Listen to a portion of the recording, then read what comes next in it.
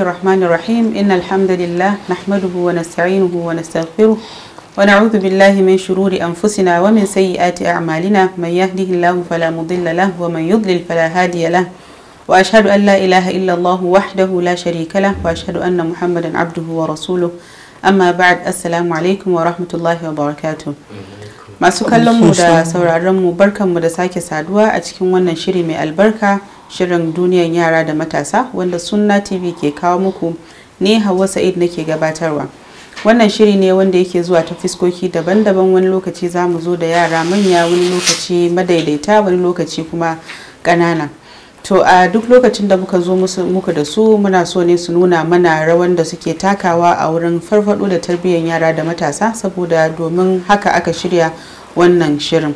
To alhamdulillah yau mun zo da yara madaidaita inda za mu tattauna akan technology addiction. Amma kafin mu fada da zurfi zan so kowanne daga cikin manyan bakinmu su gabatar da kansu. Zan fara da hannun dama. Malam, ka gaya mana sunanka. Sunana Ibrahim Abdullahi Yusuf. Assalamu alaikum. Ibrahim, muna yi maka maraba da zuwa. Assalamu alaikum warahmatullahi. Sunana Haruna Mahmud Muhammad. Malam Haruna, muna yi maka maraba da zuwa. Sunana Sa'ad Ali Ahmad. Malam Sa'ad, muna yi maka maraba da zuwa. Zan koma bangaren hannun hagu. Malama, ki gaya mana sunanki.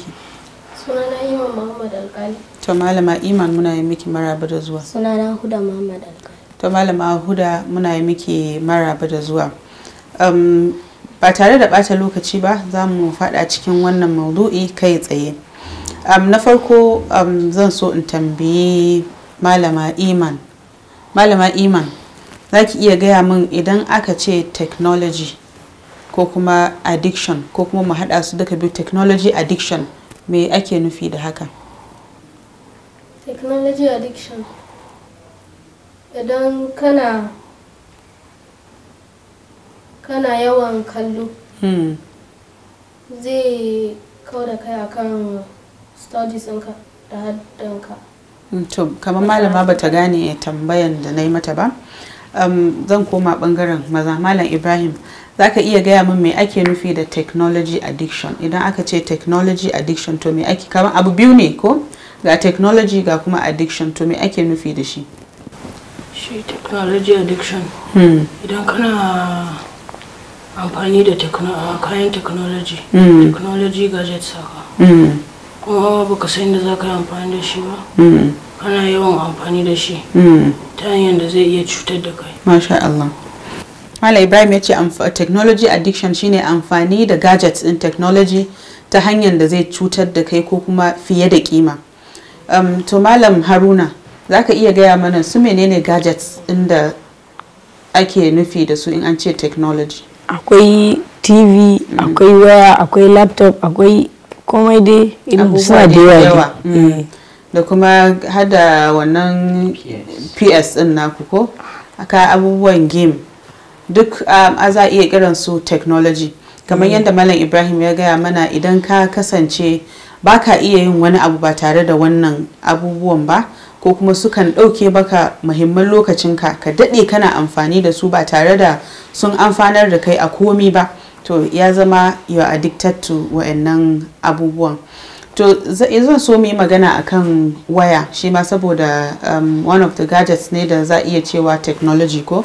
To ya za ki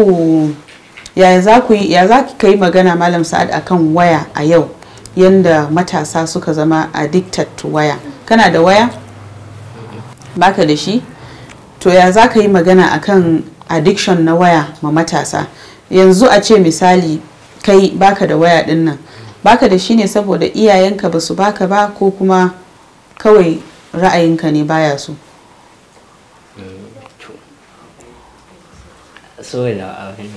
Amma in an baka kana so, to kana iya amfani da na mamanka kenan ko na babanka? Baka amfani da shi? Baka da social media handles? Baka da Facebook, baka da WhatsApp, baka using na iyayenka? To me kake gani Malam Haruna? Kana gani rashin bawa yara musamman waya kana gani iyayensu suna cutar da su ko kuma kana ganin daidai ne ko kuma kana gani ya kamata a ce an ba su? In da yaro karami ne daidai ne, amma babba ne a ce ya kai irin university haka gaskiya ba daidai ba, ya kamata a bashi saboda yanzu ilimi ya koma sometimes akan tura abu ta group irin na school haka in da university ne hakan dai. To idan yaro yana university ya kamata a bashi waya gaskiya, amma idan yaro yana secondary school bai kamata a ce zai dan yi wannan toshe masu wajen karatu haka dai dan rufe masu wani abubuwa haka ne. Malama Huda, ke kuma me ra'ayinki? Kina ganin a ba wa yara waya ko kuma kar a ba su? Gaskiya dai kar a ba su. Me dalilinki? Saboda zai hana su yin karatu, kuma zai hana su yin karatu. Za ka ga yara suna kokari a makaranta, amma idan an ba su waya sai su daina kokari. To muna magana akan waya, yanzu mai magana akan generally akan technology din, ba ma waya kadai ba, kamar a ce PS din da kuma da TV da sauran abubuwa.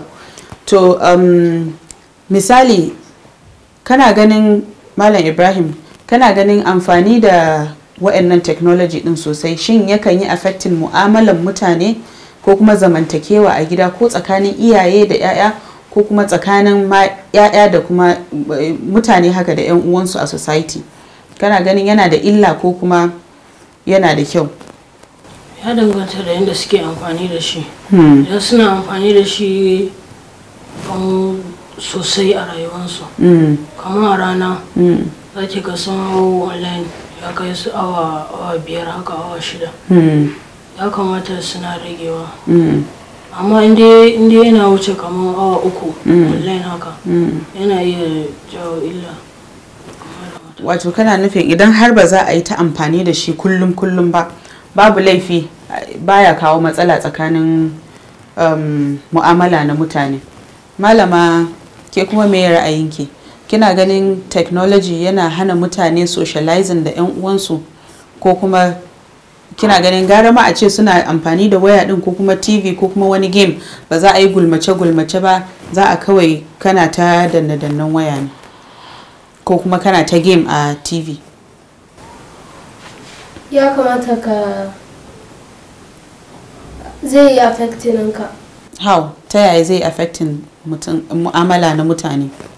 Saboda bara kana socializing ba, kamar kana yi magana da mutane haka. Kuma zai yi affecting studies ɗinka. Bara kana karatu ba. Mai kyau ba za ka ringa concentrating akan studies ɗinka ba.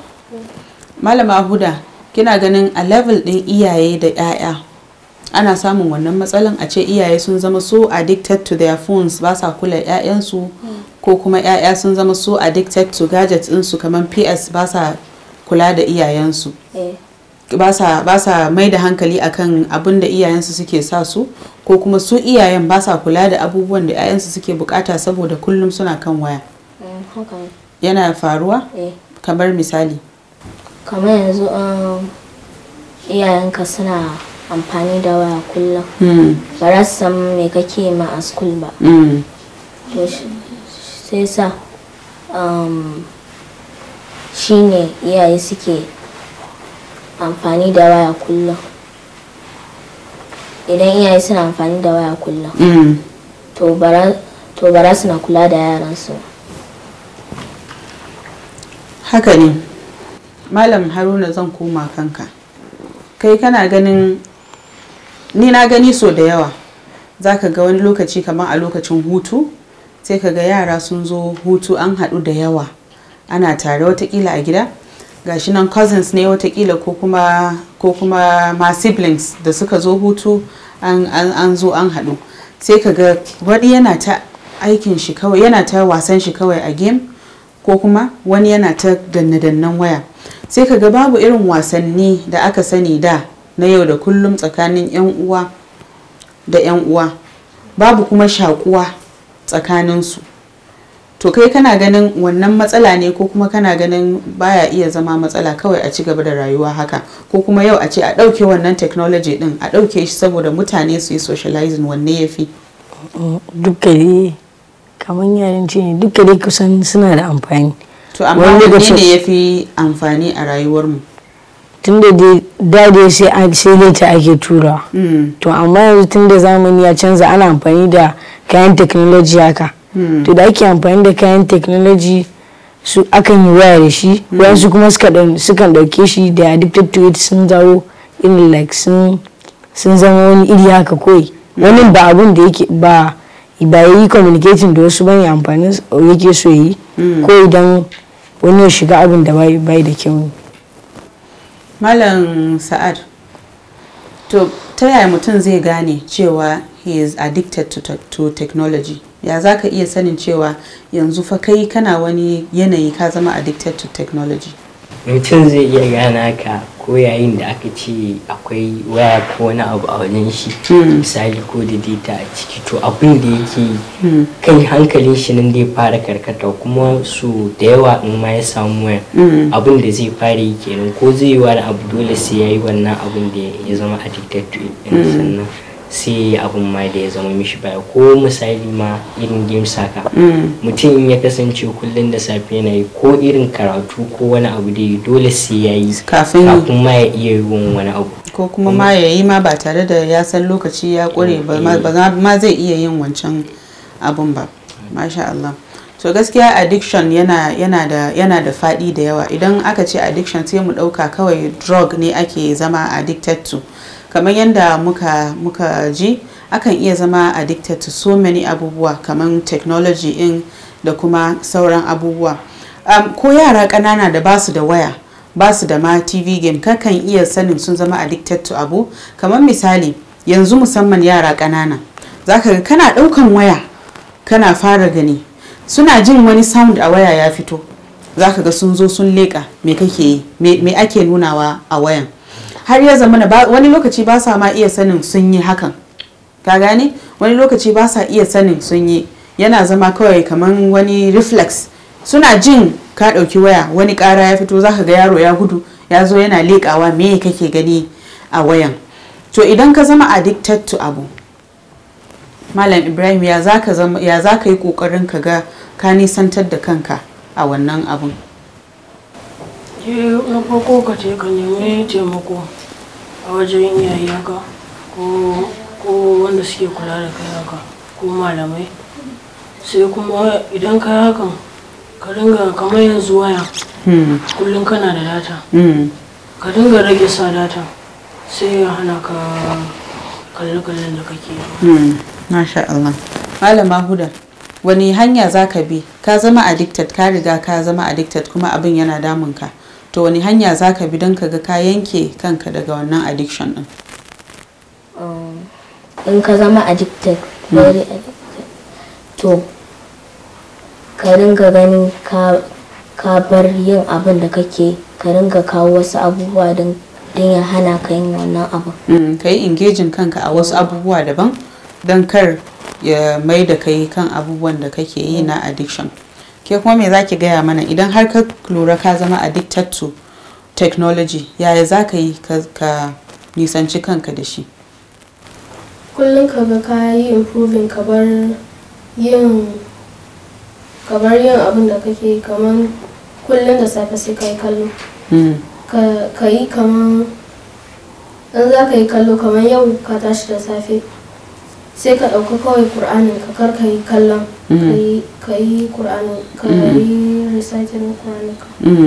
Ka yi scheduling time ɗin ka, ya zama kana da schedule for abin da za ka yi, saboda ka rage wannan abin, kuma ya zama ka yi sticking to time ɗin da ka yi assigning ma kanka, ka yi following ɗin shi judiciously, saboda ka zama ka rage wannan kallon ko kuma game ko kuma ɗaukan wayan iyayenka kana amfani da shi.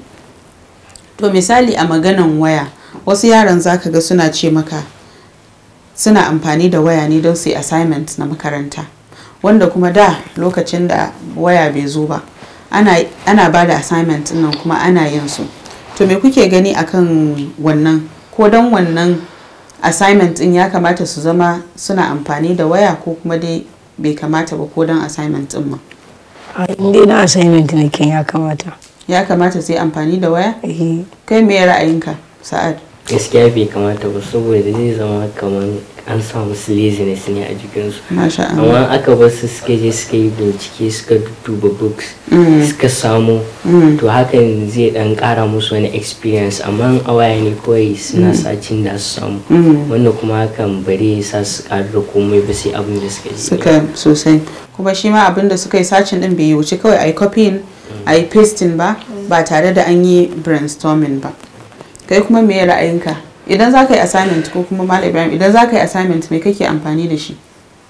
Idan an baka assignment a school idan ka dawo gida su me kake amfani da su wajen yin assignment ɗinka? Kamar makarantar mu suna ba mu textbooks. So wani na duba textbook ban gani ba gaskiya ina duba social media.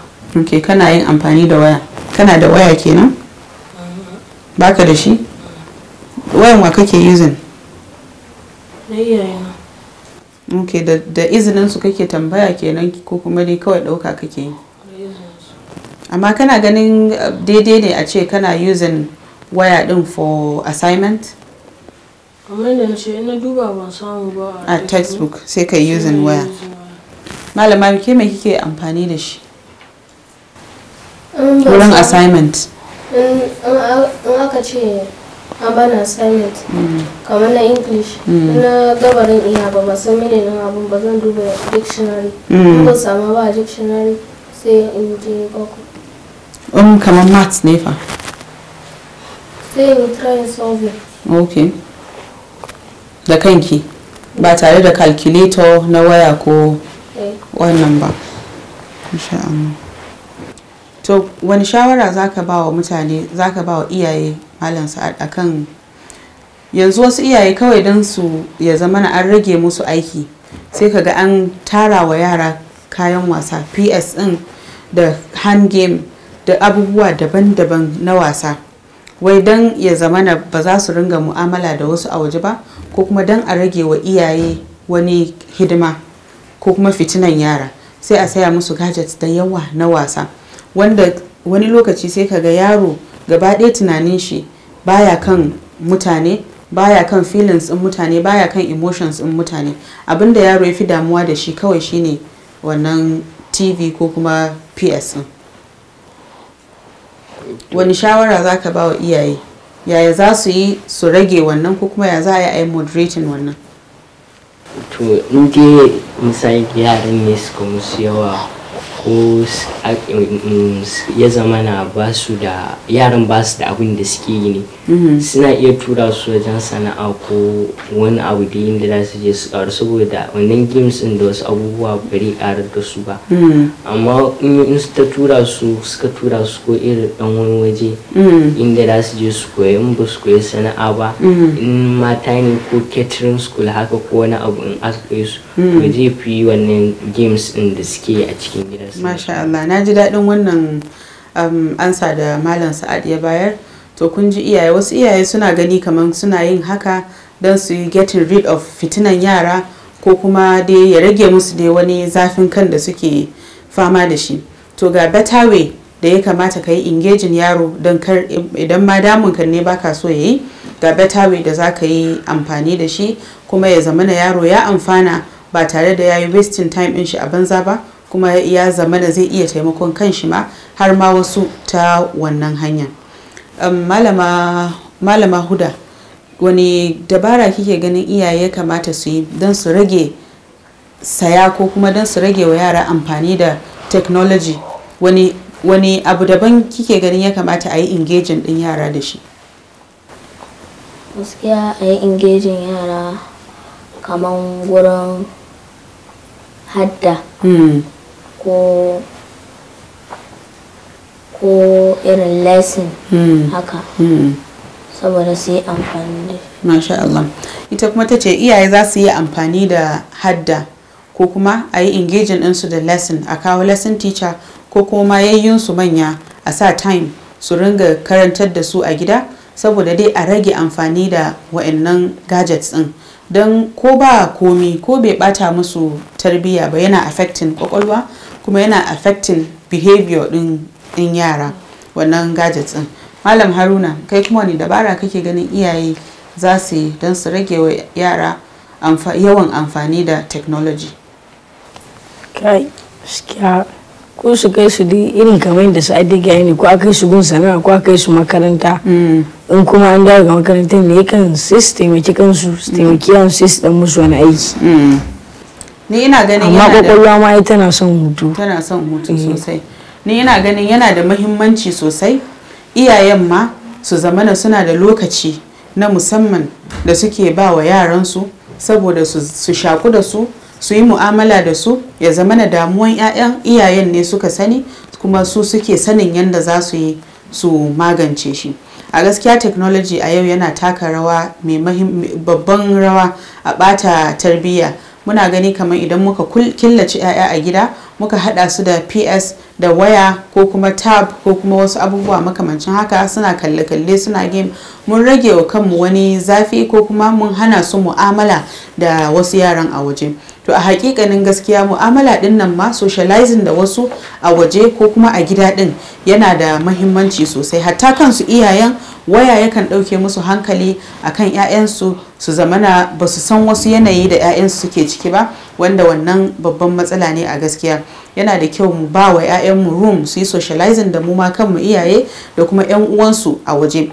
Na gani so da yawa inda yara sai kaga sun zo hutu, sun zo da tab ɗinsu ko sun zo da waya, ga 'yan uwansu da suka zo hutu a wurinsu, sai kaga babu wani mu'amala na wasanni na guje-guje a zauna ana tafi ana waye, babu irin wannan wasan. Shi wannan ya zo kawai hutu, yana da tab ɗin shi ya zauna, ba abin da yake yi sai danne-dannen tab ɗin shi ko kuma kallo a tab ɗin. Su kuma wa'ancan sai dai su zauna su ta kallon shi wani lokaci, ko kuma dai sun san ba dai wannan bane, ba dai ajin su bane, ba irin abubuwan da suka saba yi tare iri ɗaya bane. To yana da kyau su yi mu'amala na 'yan uwantaka, su shaku da juna saboda a samu tausayin juna kuma a samu zumunci mai ƙarfi a tsakaninsu. Saboda idan suka girma babu wannan shakuwan, wani lokaci iyayensu ba sa nan, to waye zai da wa za su yi kuka, da wa kuma za su yi sharing farin cikinsu. To a wannan muka zo ƙarshen wannan bangare na farko. Za mu shiga bangare na biyu wanda shine quiz insha Allah. Muna da bangare guda biyu, maza da mata, saboda haka za mu yi amfani da su a yanda suke. Zan fara da bangaren maza.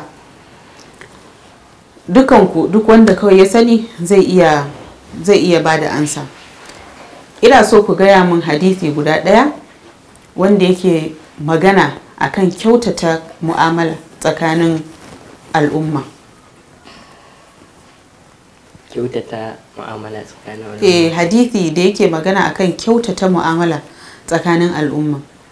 Akwai wani hadisi manzon Allah sallallahu alaihi wasallam wanda yake cewa bari akwai yace wai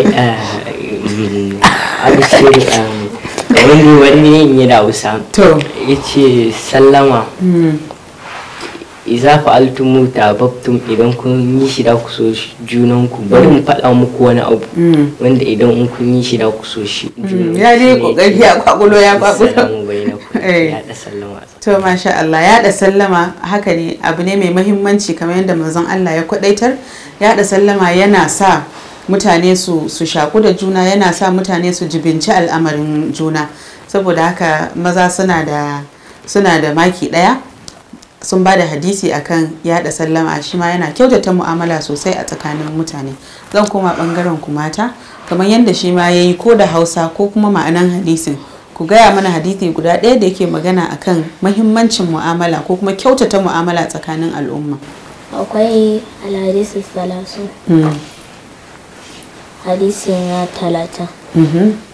An Abdullahi bin Salami radiyallahu anhu. An karɓo daga Abdullahi ɗan Salami wanda ya ƙara masa yarda. Wala ya ce, wala Rasulullahi sallallahu alaihi wasallam, manzo Allah tsira da amincin Allah su tabbata gare shi ya ce, ya ayyuhan nasu, ya ku mutane afshi salama, ku yada sallama a tsakanin. A'a to ai shi ma shi ya kawo, saboda haka ba za ku kawo abin da su suka zan ci gaba. To waɗe mu da'ama, ciyar da abinci, wasallu billaili ku yi sallah cikin dare wannan sun yamu mutane suna bacci tadkhulul jannata bisalami za ku shiga aljanna da aminci. To masha Allah, ita ma dai ta kawo similar to nashi. To za a ce mata suna da 1 point, maza suna da 1 point. Za a sake ga wani tambayan, ku gaya min sahabi guda ɗaya wanda yake cikin farko, wannan bonus ne ma, wanda yake cikin farkon mutanen da suka karbi addinin musulunci, sahabbai na farko a cikin maza waɗanda suka karbi addinin musulunci. Masha Allah. Waye? Abubakar Sadiq. Masha Allah. To maza suna da 2 points. Bari mu koma bangaren mata. Ku gaya min a cikin mata su waye suke cikin sahun farko a karban addinin musulunci.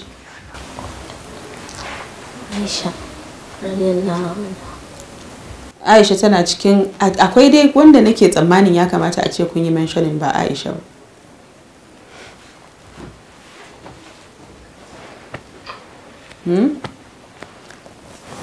Ya kamata a ce kun sani. Ba maza bonus?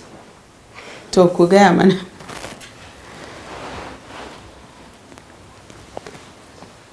Mata kun faɗi. Za mu kuma ɓangaren maza. Nana Khadija. Masha Allah, Nana Khadija. Wasu ruwayoyin ma sukan ce Nana Khadija ita ce wanda ta fara karɓan addinin musulunci a gaba ɗaya ma, ba ma da maza da mata duka. To alhamdulillahi mun gama wannan quiz din. Mata kun ba da mu kun faɗi wannan quiz din. Maza suna da 2 marks har da ma half na bonus din da suka samu. Mata suna da 1 point. Abin da ya sa muke yin wannan quiz din saboda mu testing knowledge in ku na addini, kuma ya zamana kuna ɗabbaka knowledge din. To da wannan muka zo ƙarshen wannan shiri. Ni Hauwa Sa'id nake ce muku wassalamu alaikum wa rahmatullahi wa barakatuh.